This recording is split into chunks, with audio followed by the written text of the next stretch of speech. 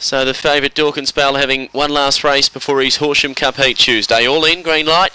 Dawkins Bale 160, stand by, set. Racing, Dawkins Bale out cleanly, fast, straight through to grab the lead. Challenged early by Rumbling Rick and Dynamo's Gift out quickly, but Dawkins Bale accelerating quickly. He's going to cross and lead. Dawkins Bale dashed away by 4, Rumbling Rick, then Dynamo's Gift. Followed by Duomo Bale, Riley's Marshall, Donna Fat Bob, Hestia Bale. Dawkins Bale, though, slipped away around the bend, out by 5 to Rumbling Rick.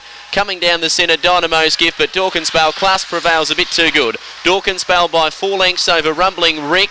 I'd say Donna Fat Bob to grab third off Duomo Bale, and then Dynamo's Gift, followed by Hestia Bale, and Riley's Marshall drop back to last, 25.66.